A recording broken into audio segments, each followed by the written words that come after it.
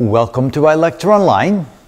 If you're like most families living in the United States and you go to the place where people take off their shoes in the house, you probably have a lot of shoes sitting there.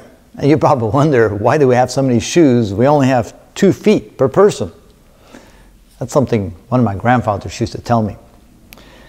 But I began to wonder, well, how many shoes do we buy? And in the United States, typically, how many shoes are sold every year? Well, it turns out, I looked it up, and they said that in the US we sell about 2.7 billion pairs of shoes every single year. And since there are 340 million people living in the US, well, what does that equate to? Well, to make things a little bit simpler, we divide 2.7 billion by 340 million, which is about the same as dividing 2.4 billion by 300 million. And that's an easy one to do. That's simply equal to 8. So, roughly speaking, every person in the United States, on average, buys 8 pairs of shoes a year. And if we live about 80 years, that means in a lifetime, we buy 640 pairs of shoes.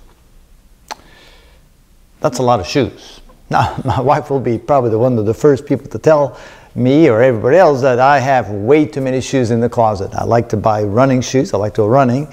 And if I find a good deal, I buy the pair. And then all of a sudden I have this boxes upon boxes of running shoes that would probably take me 10 or 20 years to get to before I use them. So I may be one of the guilty ones. Although I don't think I have bought 640 pairs of shoes so far. I don't know. Not 80 yet. But I'm not 80 years old yet.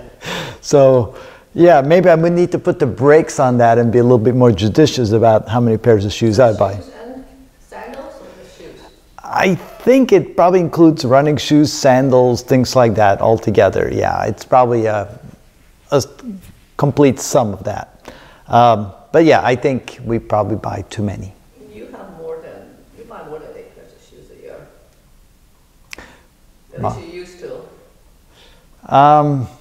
Yeah, I'm probably guilty of that, and probably more than 8 pairs of shoes a year. Yeah, I'm trying to go barefoot. And yes, my wife's been to go barefoot a lot, saying it's a lot healthier to walk barefoot. Who needs shoes?